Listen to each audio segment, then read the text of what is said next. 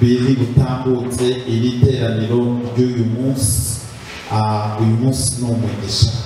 Reka rero mu kanya turi bubakirire abakozi b'Imana bari bube bari muri iri teraniro, ariko nababwiraho abahari bamaze kuhagera nonaha. Turi kumwe na Pastor Claude niyo nzima, ni umugaragu w'Imana dukunda kandi twubaha, ari hagati muri twe. Amen. Ntabwo yaje wenyine, ari kumwe n'umudamu we. Mu kanya kari imbere, ijambo rya mbere rivuyemo turi bumwakire mu minota byibura nk'itatu ine, abasuhuzeho n'umudamu we. Amen. Nanone turi kumwe n'umukozi w'Imana wamaze kugera hano, Jeanne Sibomana, ni umukristo wo muri iri teraniro. Imana imuhe. Haleluya. Turi kumwe na Pastor Sekindi, Imana imuhe. Turi kumwe na Pastor Moses, Imana imuhe. Turi kumwe na Dani hano, Imana imuhe. Turi kumwe na Mama Musirimu. Reka bose Imana ibahe umugisha mu izina rya Yesu. Amen. Rero ko mudafite morale, ndabona mudafite morale. Haleluya. Ndagira ngo rero muri kano kanya mbakirire n'ibinyamakuru biri hano, biri butambutse inyigisho zose zabereye hano. Mbere na mbere, ikinyamakuru cya mbere dushaka kwakira, reka nze nkibere iwanjye ko kitarimo kugira, ariko ni ikinyamakuru gikomeye. Vuga ngo ni ikinyamakuru gikomeye ko bigiye kuntwarira umwanya. Iki kinyamakuru aginara Yesu urimo kuntwarira umwanya. Haleluya. Iki kinyamakuru rero cya mbere, vuga ngo ikinyamakuru cya mbere, ubwo ndimo ndagishaka, nawe ukomeze ugishakishe. Dore iki kinyamakuru none hakiri alive, buri muntu ubanza ugishireho tubone gukomeza. Andikamo ijambo muri YouTube yawe ngo Apotre Intambara Official. Abafite smartphone,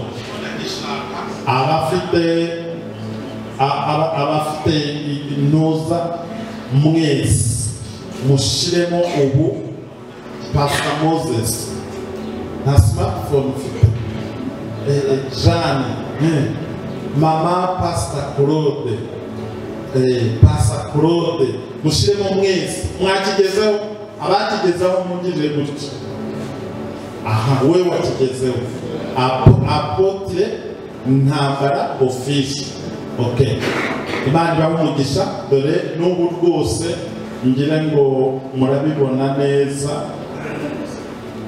Murabibona neza ko ari igihe uhagaze hano. Mwabibonye ko cyo kiriho kiri alive.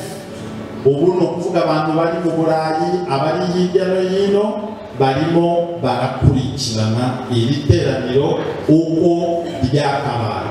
Vuga ngo uko ryakabaye, barimo bararikurikirana. Ikindi kinyamakuru rero tugira ngo twakire, ni ikinyamakuru gikomeye cyane hano mu Rwanda, kivuga amakuru, kikavuga gospel, kigatanga inkuru zitandukanye, cyitwa Ikaze TV. Icyo kiratambutsa aya makuru nyuma, kiratambutsa ibi biganiro nyuma. Hakaba ikindi kinyamakuru cyitwa Mugisha TV, na Mugisha TV Rwanda, nacyo kiri butambutse ibyabereye hano mu rusengero nyuma. Hakaba n'ikindi kinyamakuru cyitwa Kuva TV, nacyo kiratambutsa izi nkuru nyuma. Haleluya. Rero umenye ngo uri ku binyamakuru bitandukanye kandi byinshi biri hano, ariko bikirimo gusohora amakuru nonaha, cyangwa ikirimo gusohora gahunda zose ziri hano, ni yitwa Official Intambara Official. Nonaha birimo biratambuka live. munyemere rero muri kano kanya mbere yuko dukora izindi gahunda mbakirire umukozi w'Imana duhagurutse witwa Bishp Mugisha Erard. Reka muhaguruke tumwakire atugezeho ijambo ry'Imana. Haleluya. Aratugezaho ijambo ry'Imana mu minota 40 uhereye nonaha. Minota 40 Imana imuhumugisha Bishop. Mukomere Imana mu izina rya Yesu. Uyu ni umugabo Imana yakoresheje imirimo n'ibitangaza atangiza insengero. Ni umugabo ufite umutima mwiza. Ejo bundi mwumvaga P.Claude amuvuga avuga ko ari umubyeyi we wamusezeranyije. Haleluya. Muri ijwi rya P.Claude muraryumva nyuma, ndabizi ko mumuzi ko ari umusitari. Bishop karibu.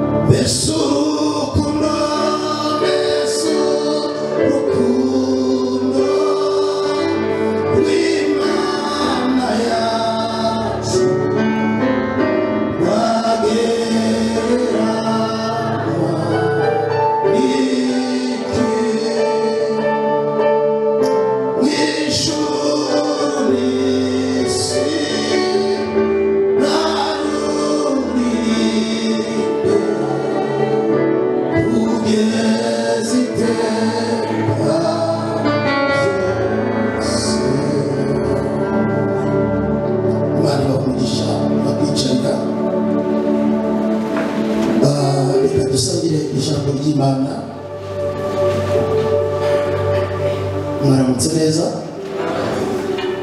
Reka dusangire ijambo ry'Imana dusanga mu butumwa bwiza bwa Yesu Kristo. Share the word of God from the gospel of Jesus Christ. Uko bwanditswe na Matayo. It's in the book of Matthew. Igice ni cya 21. Chapter 21. Turahera kuri murongo waho wa mbere. Start from verse 1. Bageze bugufi bw'i Yerusalemu bajya Betifani ku musozi wa Erard, maze Yesu atuma abigishwa be babiri arababwira ati mugende mujye mu kirorero imbere, uwo mwanya muri bubone indogobe izirikanye n'iyayo, muyiziture muzinzanire, ariko nihagira umuntu ubabaza ijambo mumubwire muti databuja.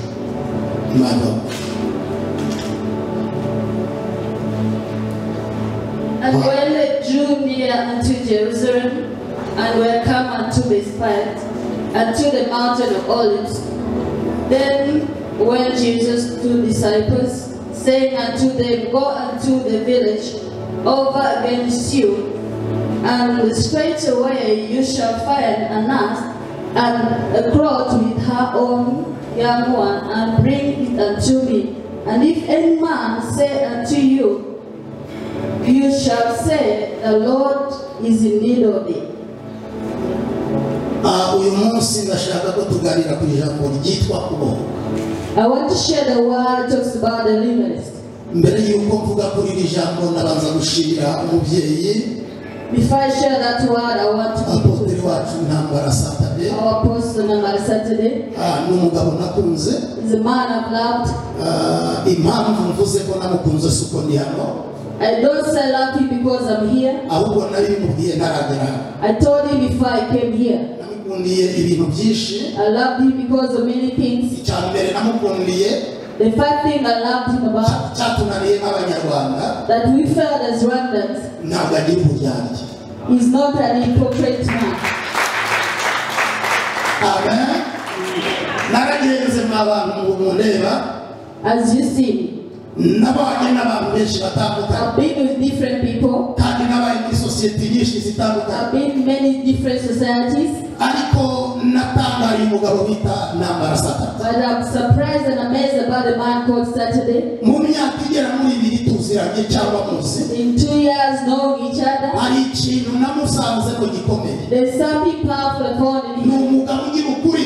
He's a man that is truthful. bitajya barakubwira ngo ntibijyamo.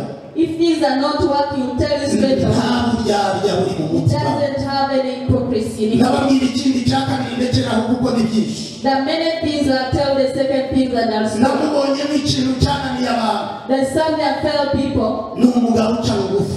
The man that humbles him. namwe ariko mwabibonye. nimba ariko mwabibonye mukomere Imana amashyi. ibi byonyine bibiri.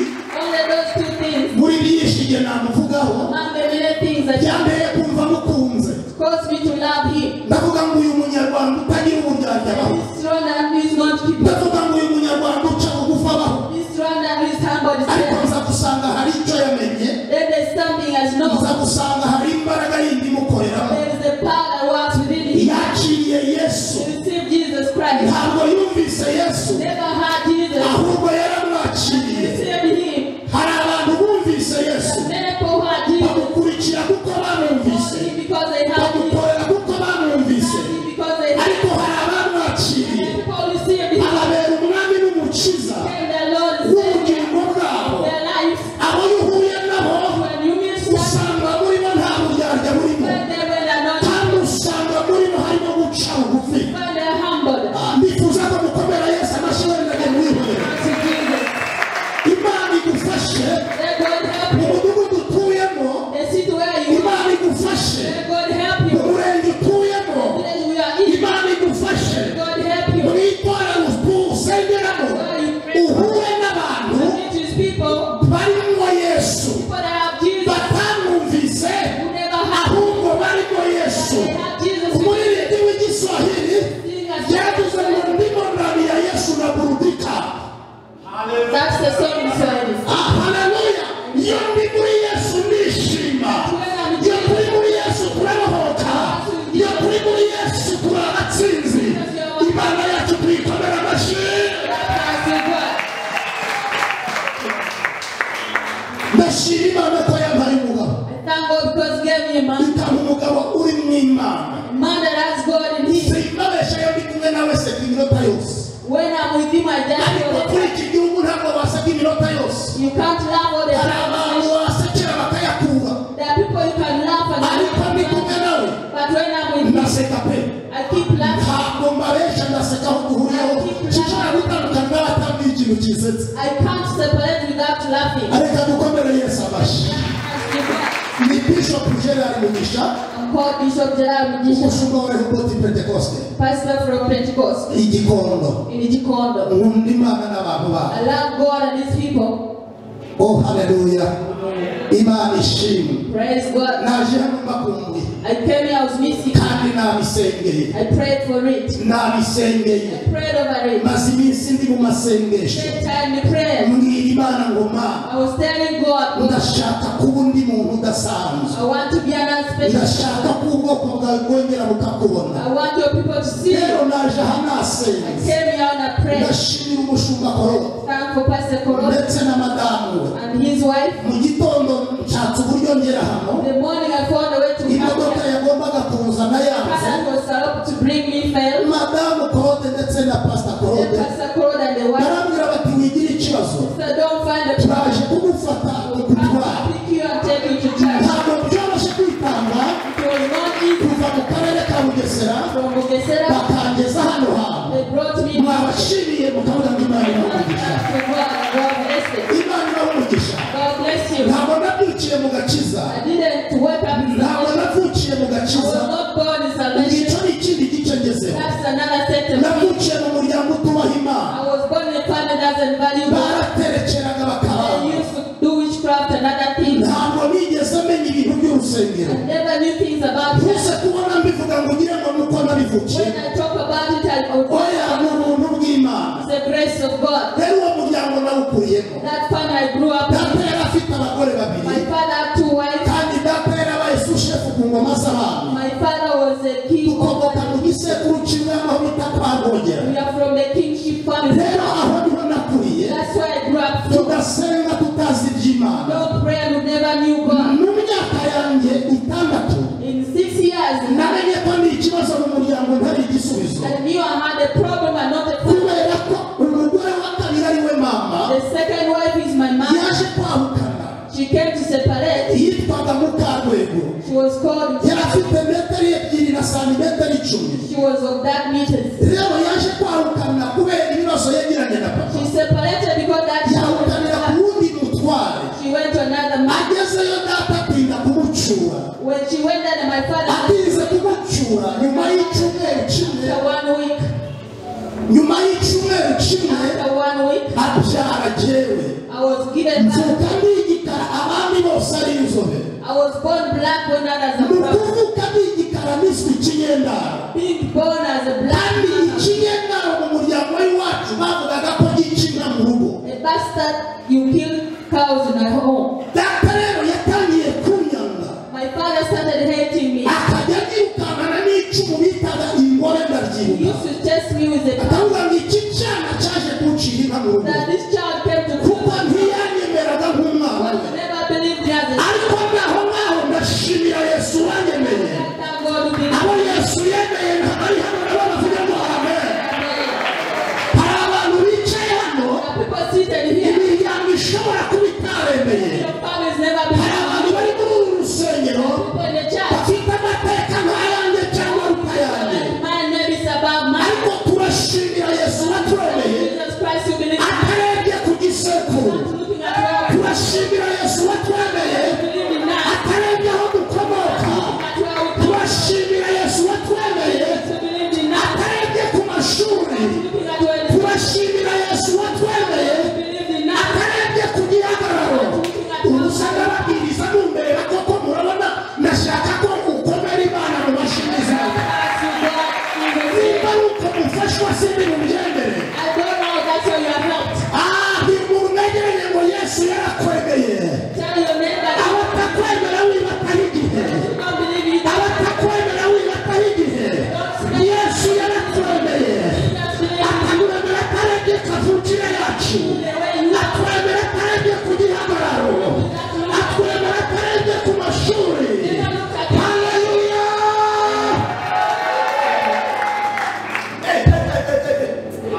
Imana ishimwe ubuhamya bwanjye ndamurangije I finished my naje testimony. guhunga igihugu tujya mu mahanga We went to other nations. mu gihugu kandi nanone We came back again the nation. ndamurangije I want to finish that. igihe cyarageze niyandikaho ngo bad boy gasongo muri Amerika tugeze mu gihugu Time came when we came the nation. shiraho amadirede shiraho imisatsi y'amadirede I put hair on my head. ndatwika cyane muri uyu mujyi I was a star in the city. ariko nza guhura n'umugabo witwa Yesu But I met with a man called Jesus. vuga ngo guhura n'umugabo witwa Yesu The man Jesus. kugira ngo umuntu mwegeranye mubwire ngo uhure na Yesu Meet with Jesus. mubikuhije uhure na Yesu When you're tired, meet mu with ntambara Jesus. zawe uhure na Yesu Your battles, meet mu with Jesus. ntege nke zawe uhure na Yesu Your weakness, meet mu with Jesus. mibabaro yawe uhure na Yesu Your struggles, meet with Jesus. oh haleluya Imana ishimwe Praise God. mpura n'uyu mugabo ahindura identite yanjye I met with Jesus and changed my identity. witwaga gasongo w'umunyamerika The one who was called Kasongo, witwaga bad boy the one who was called a bad uyu boy. munsi ni umushumba Today is the pastor. uyu munsi ni umukozi w'Imana Today is the servant of God. agira ngo rero umuntu mwegeranye Tell your neighbor umubwire ngo ntakure haba Imana itagukura you are not far. bimubwire kandi ndabona abantu bandeba gusa People are just kundeba ni byiza ariko ndashaka ko nafashwa mubwire ngo nta hantu Imana itagukura nowhere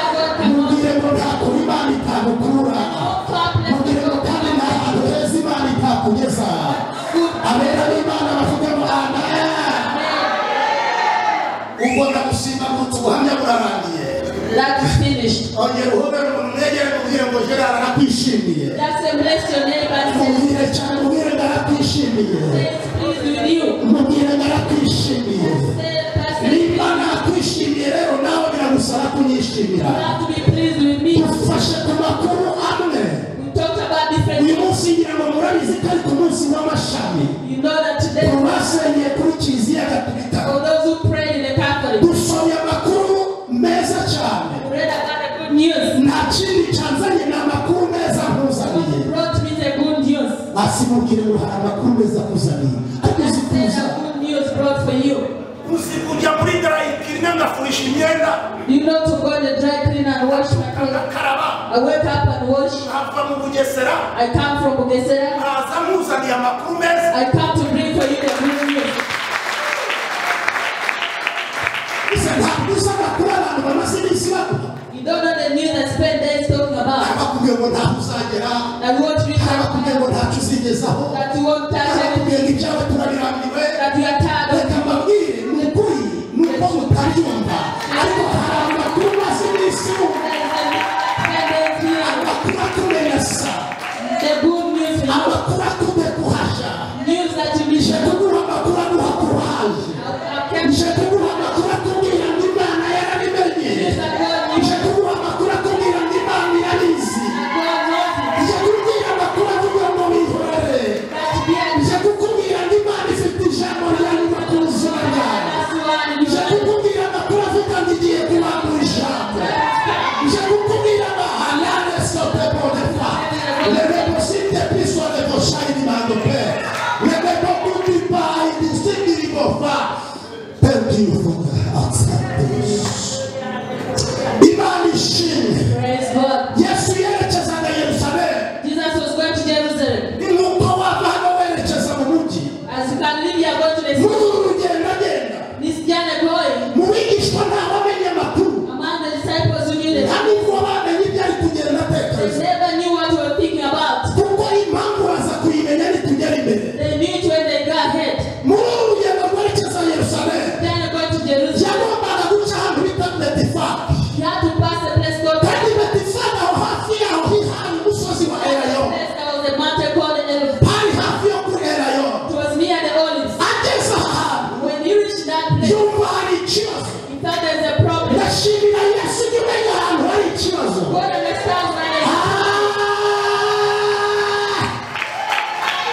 Hari abantu banyuze ku rugo rwawe. that people pass your path, Abandi banyura ku kazi kawe. pass your place of work, Abandi banyura aho ukorera. that's where you are from, Abandi banyura aho utuye. that's where you live. Ariko ntawamenye ikibazo gihari. No one knew the problem. N'uwakimenye ntacyo yagikozeho. No one knew the problem. This dance Uretse kugihindura igitaramo just change the no subject, kugihindura ibiganiro. change the discussion. Ndashimira Yesu. Now Jesus, Haleluya.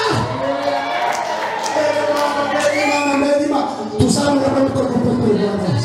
pray to God. Uyu munsi ni ku cyumweru. Today is Sunday.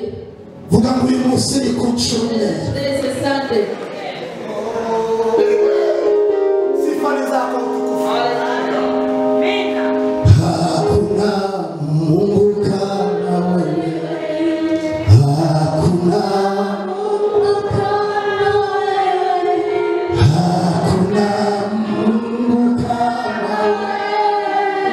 Ewe Mungu wangu, wewe ni Alfa na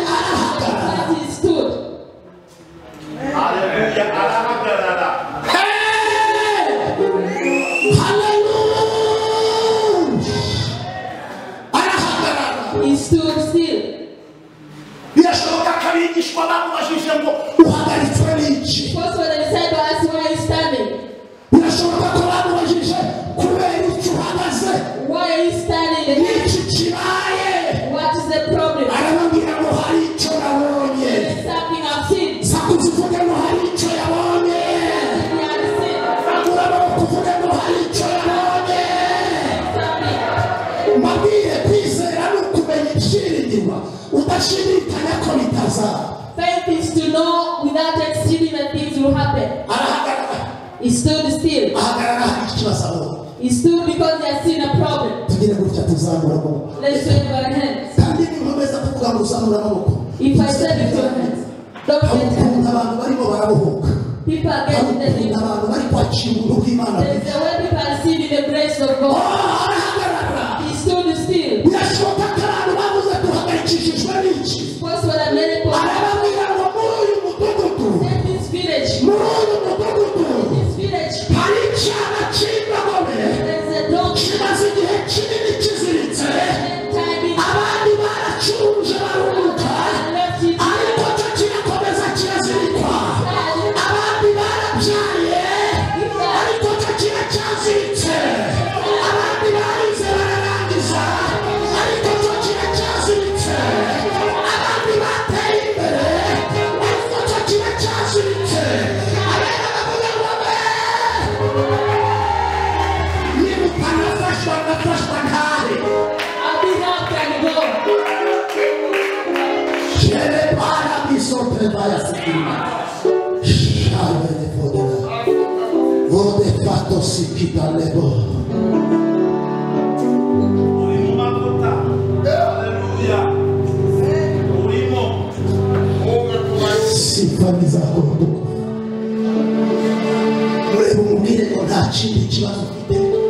Ask your neighbor, don't you have another problem? Tell him there's no another problem that you have.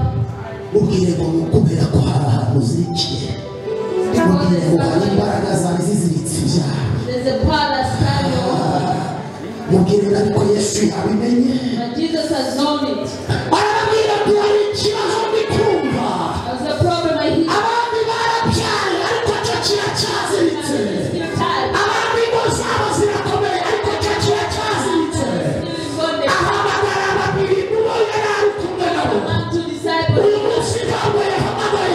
Today didn't call.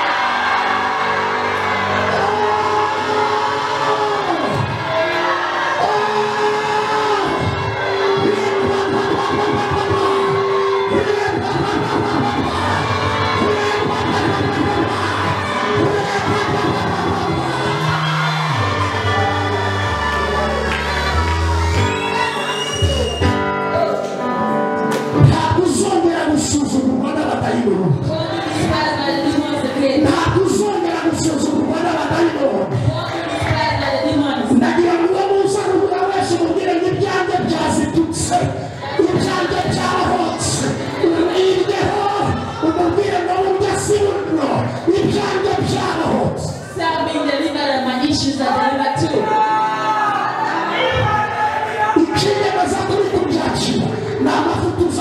The anointing that hear the word.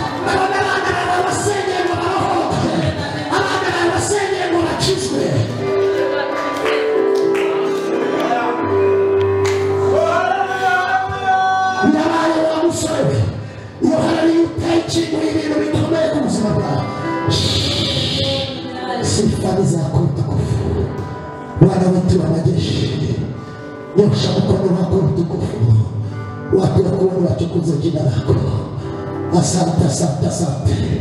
Vuga ngo uyu munsi ndaruhura ibyanjye. Vuga ngo uyu munsi Yesu aruhura ibyanjye. Sakuza uvuga ngo uyu munsi Yesu aruhura ibyanjye. Ndabona ingumba zibyara kuri uyu musozi. Ndabona abakobwa bari barabuye bashaka. Ndabona barira baseka. Ndabona batawe bagarukirwa. Ndabona babuze icyerekezo Imana ibaha icyerekezo. Aho bakuzirikiye hose ntabwo byitayeho. Baravuze ngo ntuzabyara, uzabyara kubera Imana. Baravuze ngo ntaho uzagera. Not reach anywhere. Tugiye kubahoza ibyacu Satani yaroshe. Barababwira ngo nimugende mukizipure. Bagira ngo uhinduranye n'umuntu mu ntebe yari yicayemo. Uvuga ngo uyu munsi ibihe byanjye birahindutse. Hinduranye n'umuntu mu mwanya yari arimo. Hinduranye n'umuntu mu mwanya yari arimo. Uvuga ngo ukuri kw'Imana ihindura ibihe byanjye. Uvuga ngo ukuri kw'Imana ihindura amateka yanjye. Ukuri kw'Imana yicaje mu wundi mwanya. Ukuri kw'Imana ihindura amateka y'ubuzima.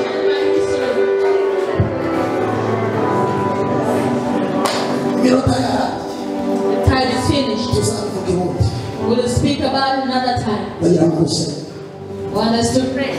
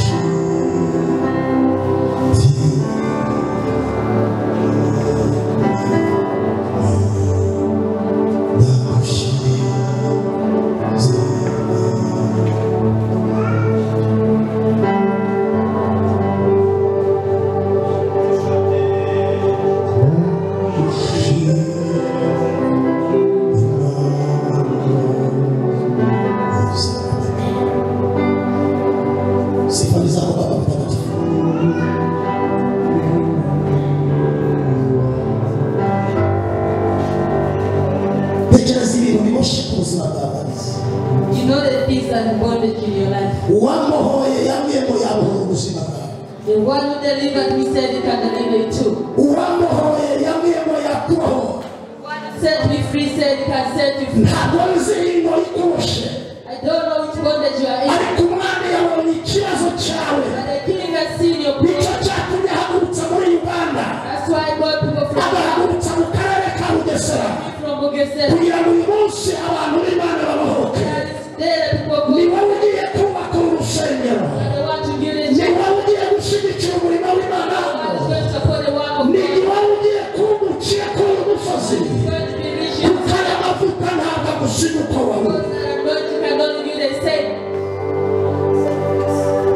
Rosa,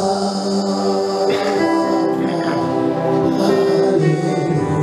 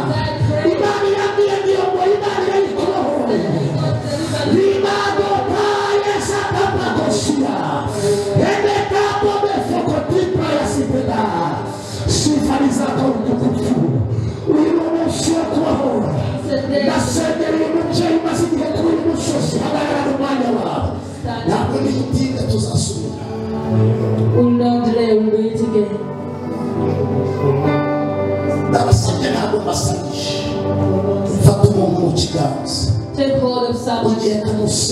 You are going to pray for that person. Take hold of that person. Accept me.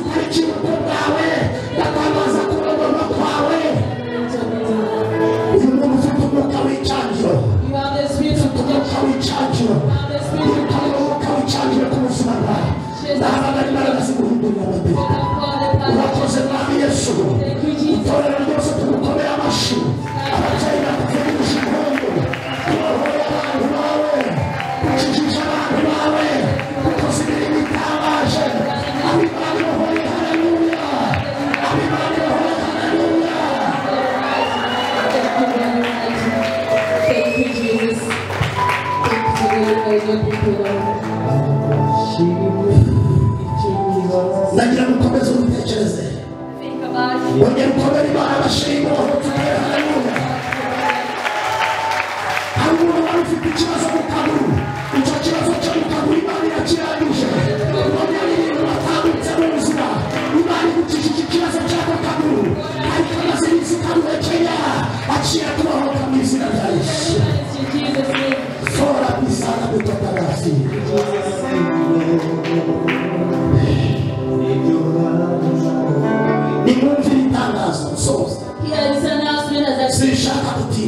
I don't want to delay.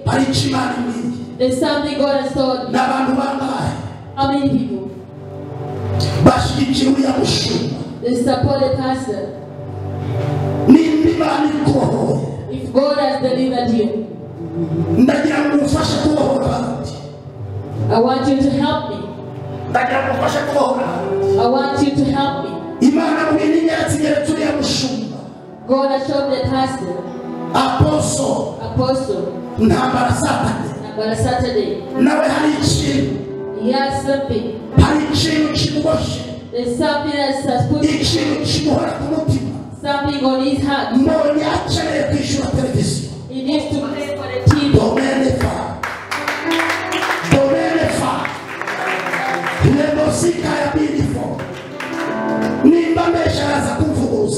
If I'm lying, you'll tell me the truth. I want 10 people. Because God showed you always serve God. If you believe the prophet, I don't take that money. God has given the money. I want us to help him so that he can be delivered. So that he can solve it.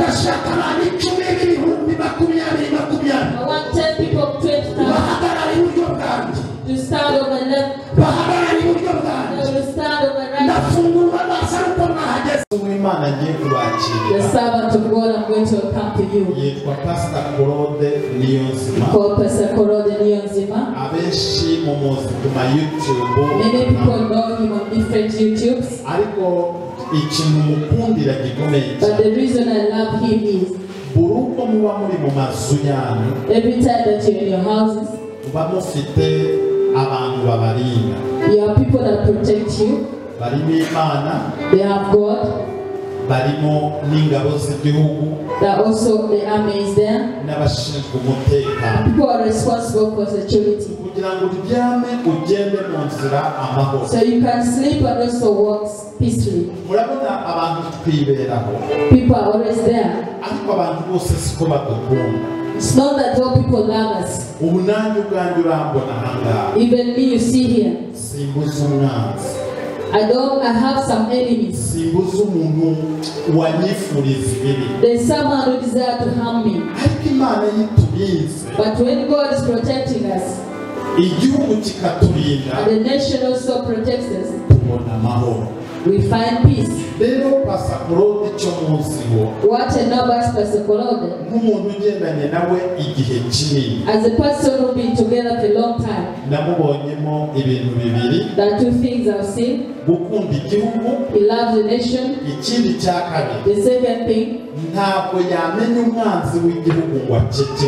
he cannot know the enemy of the nation and be silent. I put him in the security section. Hallelujah. So I love him a lot. Everyone love him and his wife. They will greet you. Pastor Claude,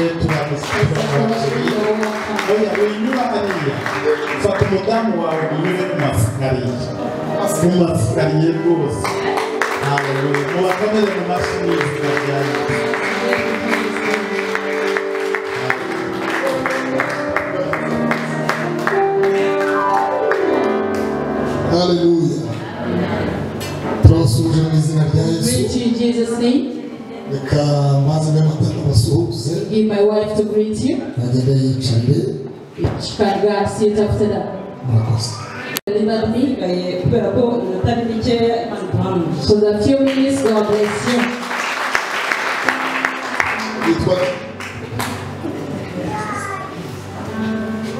Aravuze kunyumva nitwa Murakoze niyo nzima imakije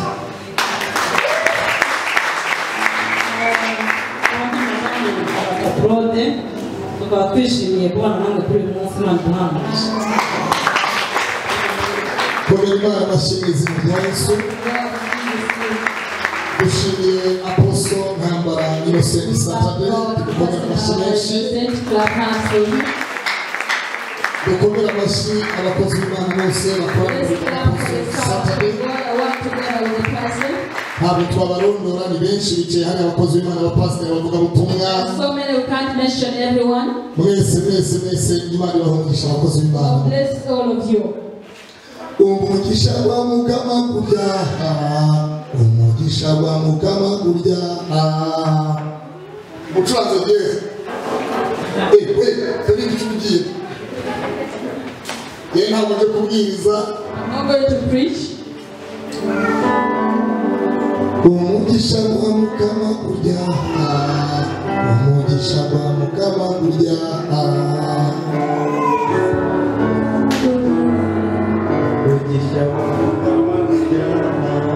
Umugisha wa mugama kuryaha, umugisha wa mugama kuryaha.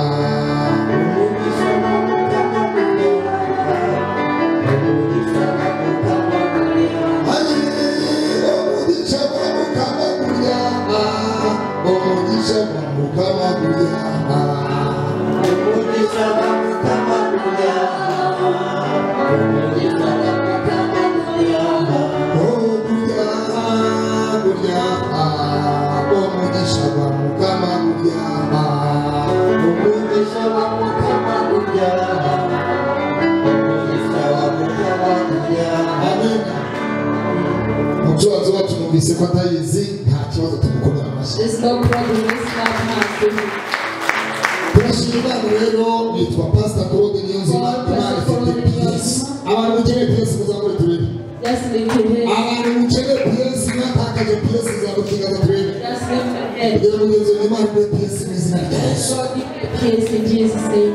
Ndashimira rero Bishop General Mugisha umugabo w'Imana. Thank God for Bishop General, the servant of God. No umugabo udasanzwe. He's a unique man. No umugabo Imana ikoresha ibikomeye. He's a man that God has used great things. Ku cyumweru cyashize The last Sunday, Bishop Brigitte akigura itorero, when Bishop Brigitte was opening the church, yaravuze ngo he said, uyu Bishop Gerard the Bishop General niwe wanyigishije byose. is the one who taught me everything. Niwe wasutseho amavuta. The one who anointed me. Bishop Brigitte ntumukomeye amashyi. And then Bishop Brigitte has spoken. Somebody hallelujah. Hallelujah. Niba nta mwanzi uri mu mutima wawe, If you don't have any enemy, niba utari umurozi wicaye mu rusengero, if you are not a witch, tunga ibiganza kwa Apostle Satane. you need to raise your hand. Ugende Imana iguha umugisha mu izina rya Yesu. Bless you, Jesus. Imana iguha amafaranga menshi. God give you a lot of money. Imana iguhe kwaguka mu buryo budasanzwe. Let God expand. Kandi ntubwifurije nawe Imana ibiguhe. Whatever you desire for you, let God give it to you. Ndabasuhuza mu ijambo. I greet you in the word. Ubutumwa bwa Yohana The book of John, the Gospel, 12, 12:19. verse 19. Dusome. Let's read. 12 Chapter 12, umurongo wa 19. verse 19. Ubutumwa bwiza bwa Yohana The Gospel, the book of John, umurongo wa 19. verse 19. Aravuze ngo Says, nuko abafarisayo what baravugana the bati disciples said among themselves, murarora yuko murushwa n'ubusa. see you how you prevail nothing. Dore rubanda rwose bamukurikiye. Behold, the world is gone after him. Nuko abafarisayo n'abanditsi The Pharisees and the Sadducees, barabazanya bati they asked themselves, murarora yuko murushwa n'ubusa. see that you are suffering for nothing. Dore rubanda rwose bamukurikiye. The entire world has gone after him. Niba hari abantu baruhijwe n'ubusa, And people have wasted their life. baruhijwe n'ubusa bagambanira ubuzima bwawe, When they are betraying you, baruhijwe n'ubusa bakuroga, when they are bewitching you, baruhijwe n'ubusa bazirikira iyawe. time and time, Iyo abantu batatu ngo baruhijwe n'ubusa, they have wasted their time for nothing. baruhijwe n'ubusa cyangwa baruhijwe n'ubusa. They have spent time for nothing. Aka kanya At this time, Imana iravuze ngo barushwa n'ubusa. they wasted their Apostle Satane abari bazi kutazubaka ikatedrali baruhijwe n'ubusa. Dore rubanda rwose bamukurikiye. The whole world has gone after him. Sema haleluya. Sema haleluya. Abakubaze bakaba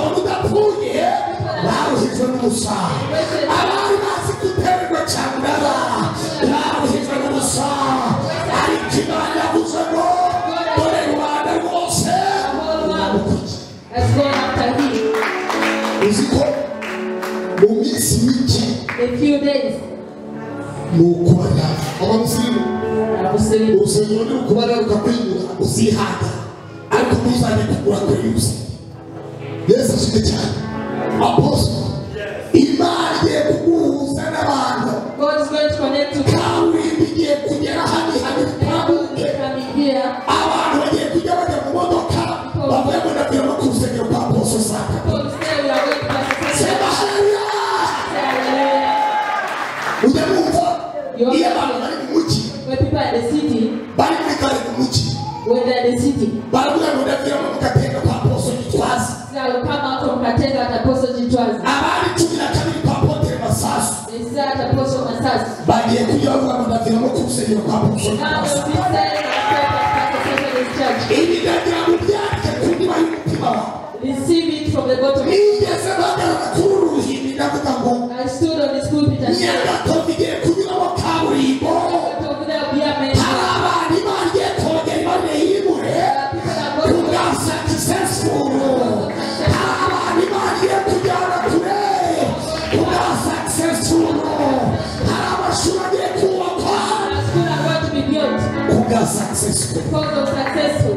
Imana igiye gukora ibintu bidasanzwe nyagato. God is going to do unique things in Yagato. kaburimbo uzajya uva mu modoka uza ku rusengero And from the main road we come into church. dore uruhande rwose rurarushywa n'ubusa The whole world is wasting time. dore uruhande rwose rurarukurikiye. The whole world has gone after you. dani mana dukize uburetwa hari uburetwa Imana yadukize. There is a bondage that God delivered us hari from. indirimbo dani gakunda kuririmba ngo Imana dukize Song uburetwa. I love to sing. twagiye mu giterane Nyagatare We went to the conference in Nagatari. Apostle Sampada asengera umudamu wazi imyaka 9 And Pastor the prayed for the woman has spent 9 years. yari atwite imyaka 9 She was pregnant for 9 years. twari mu giterane yitwa Mirama We were at the conference. twari Mirama We were in Milama. aravuga yari hepfo kuri podium He was at the pulpit. aravuga ngo hano hari umudamu He said there's a woman here. Imana igeretse amasiya kirekire cyane yarabuze urubyaro kandi atwite. Spend time when she's pregnant. umudamu aratambuka The woman came forth. aravuga ngo Pastor Claude genda umusengere hariya Said, Pastor, go and pray for him. aramubwira ngo wa mudamu Said, you woman, ndasoza iki giterane cy'icyumweru time I finish this conference, arashimye yuko wabyaye yabonetse. when you have already given back, Apostle Sampada uriya mureba wicaye hariya hari ibintu Imana igiye kwirukana aka kanya umudamu yaje kubyara you have to give back.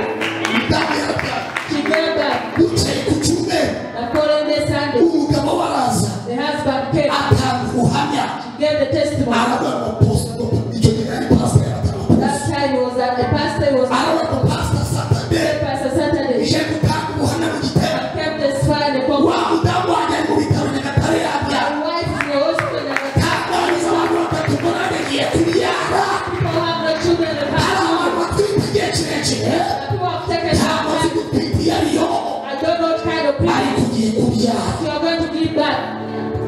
fata ku nda yawe Touch on your stomach. ntabwo ari inda y'umwana gusa It's not only the hari baby. inda y'ubukene ufite There's a power. hari inda yo kubura akazi The pregnancy. hari inda y'amadeni They are hari inda dead. y'uburwayi The pregnancy. hari inda y'ibibazo bitandukanye ariko Imana yavuze ngo ukiva muri uru rusengero When you leave the church, urakira kubyara you receive urakira kubyara abakene kubyara hadukupere haleluya niba numva imbaraga zidasanzwe dore umwana wamukurikiye dore mwaruswa rusa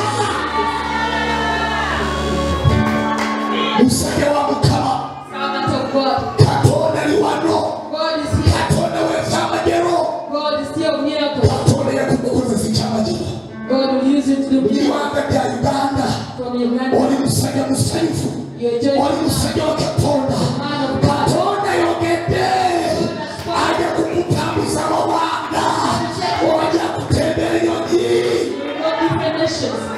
okola obulabi That's the prophecy. sabaza haleluya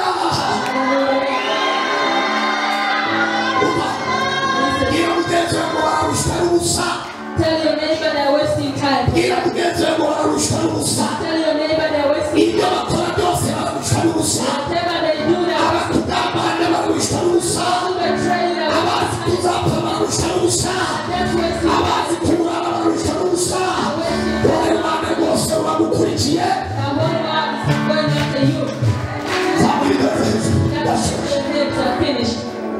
hari ibintu Imana igiye gukora.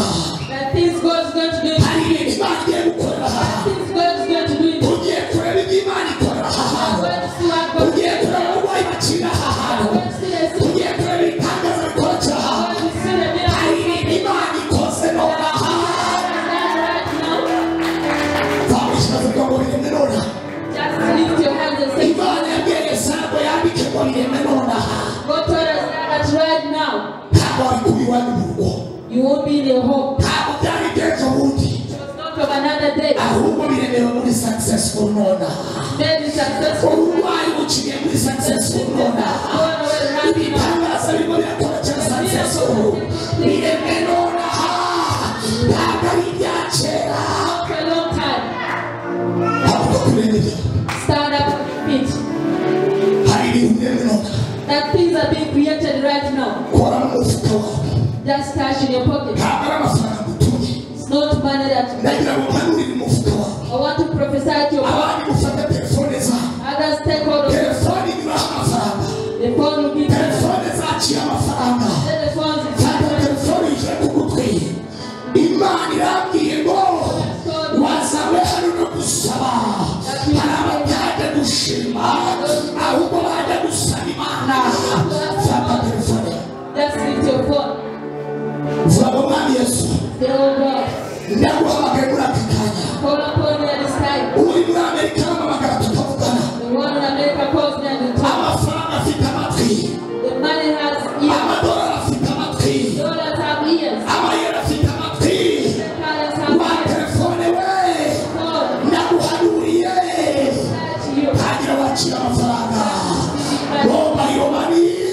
Mobile money. Sura mobile money. Say mobile money. Airtel money. Airtel money. Tigo cash. Kuri konti yanjye. Nakira amafaranga. Izina rya Yesu. Wa telefone we. Shyira ku gutwi. Put it on your ear. Amafaranga afite amatwi urumva. The money has ears. Ibyawe hari aho bibitse. There's somewhere Ejo bundi apotre Miliyoni from Apostle Beyond. yayibona kumuvuga utumote ngira Pasika. He gave the car to the servant of God. Yaramuhamagaye ngo ngira Pasika. He called him that is a pastor. Tugende mu ruhengeri n'ivugabutumwa. Let's go to the gospel. Kandi n'umugabo wawe nturusige. Don't leave your husband. Bageze mu ruhengeri. When they reach you, he gives. Aravuga ngo hari umugore uri hano. He said there's something. Imana yabwiye ngo muhe imodoka. God said I give him the Mignonne afata kontake. Beyond God the Ahereza ngira Pasika. Ariko nakiguye mu ijoro. Ndimo ndabona Imana ihereza abantu kontake. Ariko nakiguye mu ijoro. Abari hano mugiye kujya muza guparika. you are going to be parking your own cars. Imana ikumugisha. God bless you. Imana ikwamamaze. Let God be. Imana ikwambika imbaraga. Amafaranga yawe hari abayafite. Someone has your money. Yamugeze ku mafaranga yawe hari abayafite. Tell your neighbor someone has your money. Babebe Imana yavuze ngo yazane. Let them bring that. Bagiye kuyazana mu izina rya Yesu. Yamamaza ishinga rye duhamagaye muri aka kanya. Yamamaza iterambere rya successful. The successfully famous. Fata akabuga waturashoje. We finished. Vuga ngo Mwami Yesu. Say, oh God, Nakiriye kubaho kwawe. I receive your praises. Neza yuko ibyanjye bibitswe n'abantu. I know that my own things are kept. Ubitse amafaranga yanjye nayazane. Whoever is keeping my money, Ubitse inzu yanjye nayizane. whoever is keeping my heart, Ubitse fiyansaye wanjye naze. whoever is keeping my heart, Aka kanya narekure. Ndakiriye. Ndakiriye. Ndakiriye. Imana ihumugisha n'umuntu wese. God bless you. Apostle Satani Imana ihumugisha. God bless you, Apostle. Ineza y'Imana ibane na buri muntu Let wese. the goodness of God. Abagusereje bose. Imana yavuze ngo aka kanya wagusereje.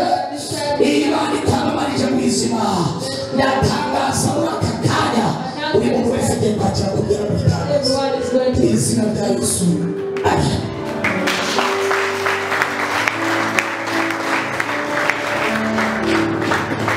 mukomere mu mashyi umukozi w'Imana mu mashyi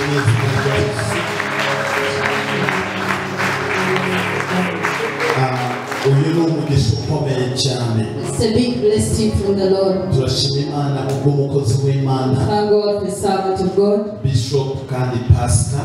Bishop and the pastor. Pastor Gorobe. Pastor Gorobe. Uwo hano muri uru rusengero. In this church. Ahari nk'umubyeyi. He is here as a father. Ntabwo ahari nk'umuntu usanzwe. He's not here just as a usual person. Tuzaba turi kumwe kuwa gatatu. We'll be with him on Wednesday. Ndetse twongere tubane nawe kuwa gatandatu. Also on Saturday. Ndetse tubane nawe no ku cyumweru. Also on Sunday again. Ni ukuvuga tuzongera kugaruka hano kuwa gatatu. We'll come here again on Wednesday. Guhera saa 2.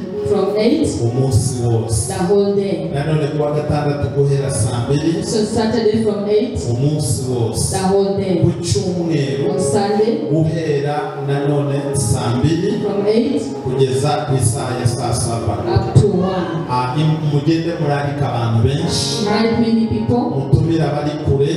Invite people who are far. Mutumira abari bugufi. Invite the close people. Muze mwumve ijambo ry'Imana. Come and hear the word of God. Imana izabikora imirimo n'ibitabo. We'll be doing signs and wonders. Reka nkubwire ikintu kimwe. Let me tell you one thing. Hari abantu bamwe muri mwe. The people in our midst. Imana ibahaye umugisha. God has blessed you. Reka nkubwire ikintu kimwe. Let me tell you one Hari thing. abantu bamwe muri mwe. The people in our midst. Imana igukijije uburwayi. God has healed you. Hari abantu bamwe muri mwe. Some people in our midst. Imana ikwambuyeho God umugisha. has addressed Hari abantu bamwe muri mwe. the people in our midst. Imana ikuyeho abarozi God babo. has taken out your Barimuka cyangwa bapfe.